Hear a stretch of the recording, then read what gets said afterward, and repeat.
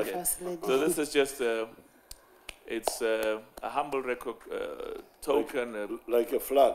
It's a flag from the 54 football nations in Africa to our president, and to say thank you so much for your support. And you leave me here, when I sit in the pen, I'll be thinking of the good words that you have done excellent work in the past, and there's even more to come to support football. We are so grateful. Yes. Yeah, but so this is for you, Mr. President, and this is for our First Lady. Thank you so much. As her leadership in sports. Thank so you. I'll hand it over to our speaker, and thank you so much, Speaker, and the Deputy Speaker, and everybody else, the football fraternity here, for coming with us, President, to be with you. We are most grateful.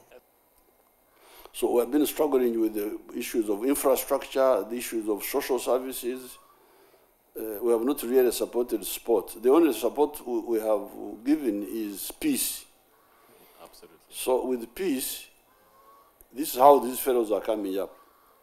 They are coming up with minimum support.